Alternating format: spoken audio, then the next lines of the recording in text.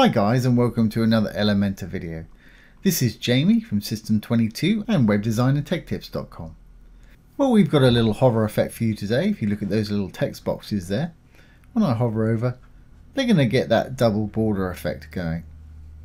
And it's sort of animated. I've got it growing from 20% to 100%, and it's taking about 3/4 of a second.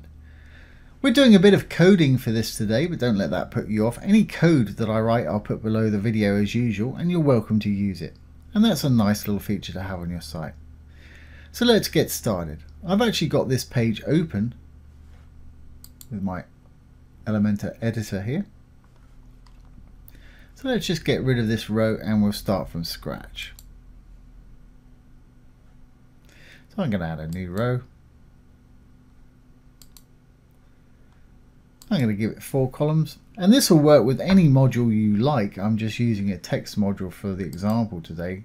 You can give the class that we're going to create to any module to have those double underlines appear. So I'm just going to grab a text editor module, and let's split it up into a title and a bit of text. So that top bit, I'm going to make that a heading 2. Or heading 3 perhaps will do it. Now let's just capitalize that one. Okay, well, we've got our little, let's get rid of that title and a bit of text right there. I'm going to do a minimal bit of styling on it today. I'm going to just put the text in the center there. I'm going to add a bit of padding all round. I'm going to give it 30 pixels. As long as you've got that little chain checked, it'll do all 3 at once. Great, that's all I'm pretty much going to do with this. Now I'm going to give it a class name so we can actually target it with some CSS. I'll just put a little gap in there.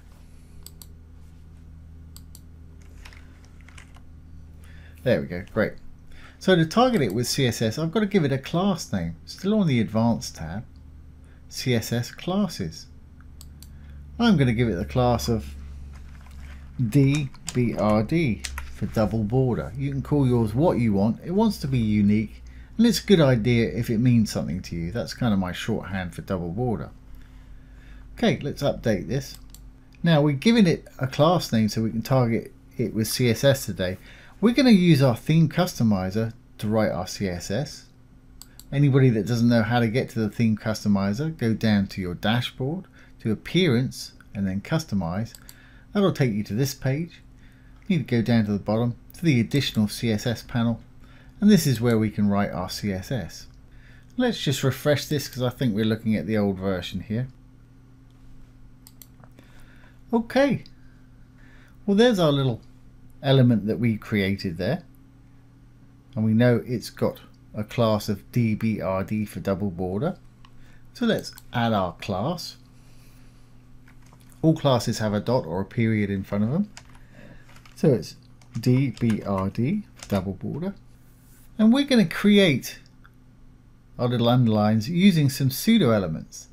So right after our class name there, I'm going to put 2 colons and the word before. Then I'm going to put a comma. I'm going to copy that class and before without the comma. I'm going to drop down.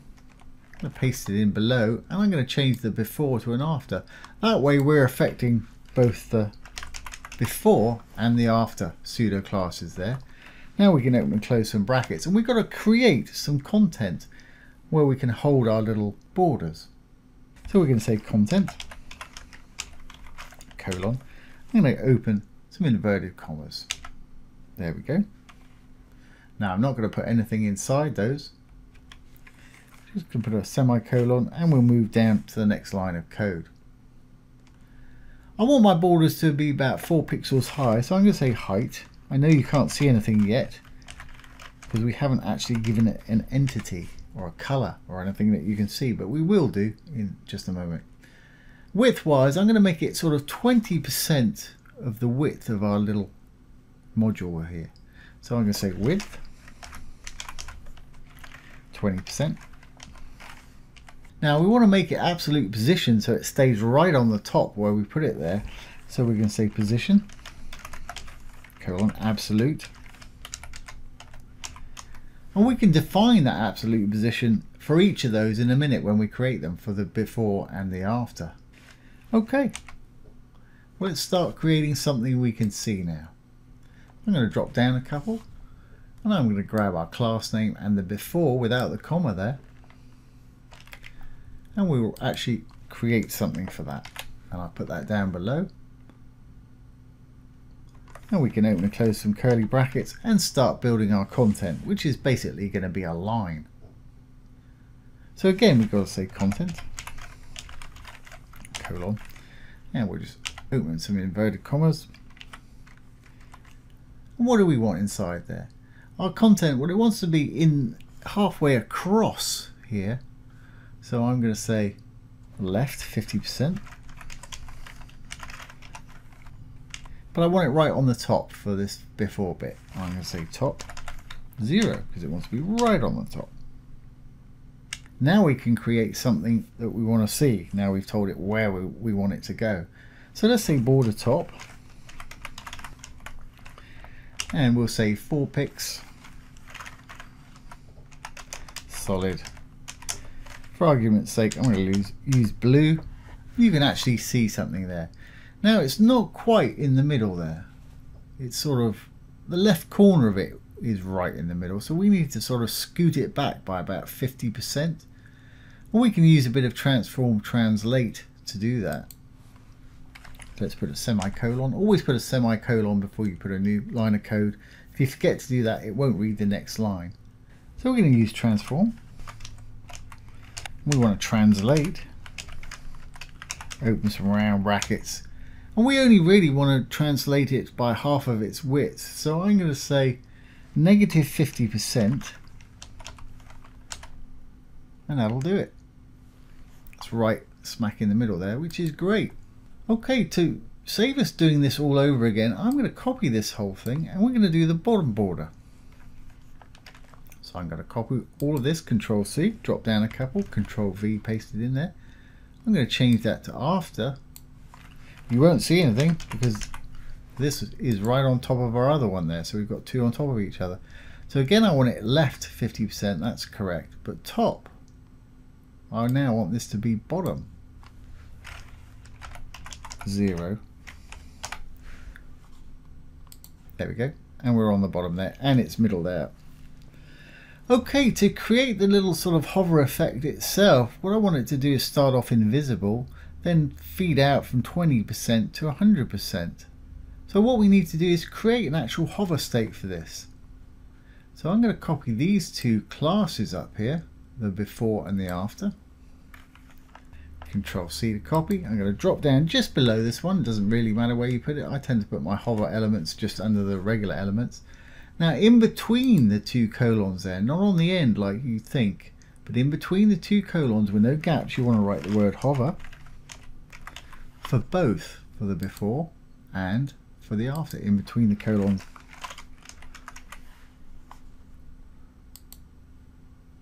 Now we can open our curly brackets. And where do we want this to go? Well, for a start, I want it to be 100% of the width. It's 20% there, so I want it to be 100%. So I'm going to say width 100%.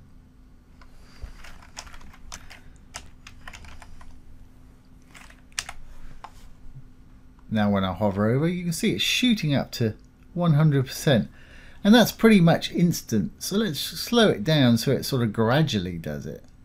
We do that with a bit of transition duration, which we put in the regular state, not the hover state, for best practice. So we'll say transition dash duration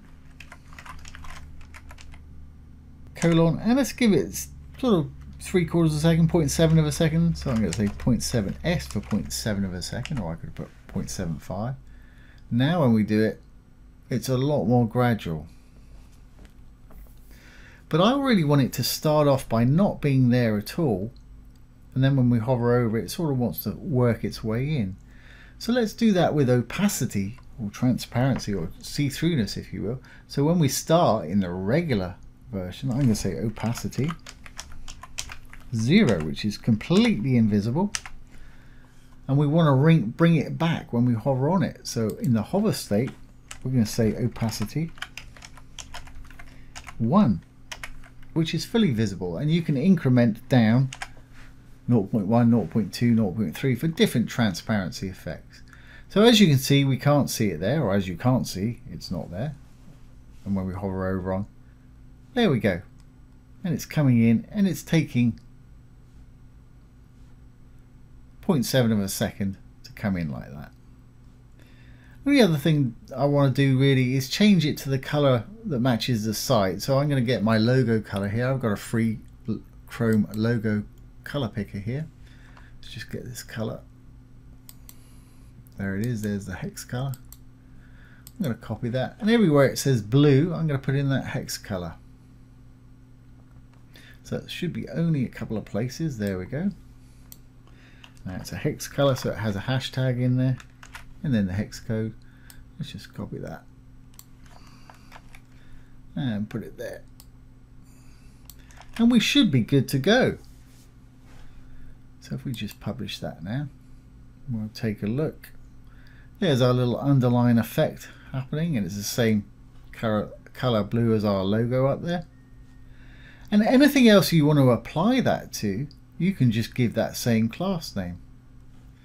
For instance, up here, if you wanted it to be on this, you could just give that the same class name. I think I've still got this open up here. Let's go in here, and we'll give this that class name. It's got my old one going on there. So go over to Advanced. In the CSS class, let's change it to our new class name here, which was dbrd. We'll update and take a look at the page now, and that's got our underline effect on it as well. And like I say, any module you want to add, a button, whatever, and you want to add that effect to it, just give it that class name and that'll work for you. So there you go, guys. There's how to add a nice little animated double border hover effect to your site. Really easy to do, and don't forget that code's going to be down below the video. I hope you've enjoyed this today and found it useful. If you have, please give it a thumbs up, ring the bell, comment, share, and subscribe to our YouTube channel. Once again, this has been Jamie from System22 and webdesignandtechtips.com. Thanks for watching. Have a great day.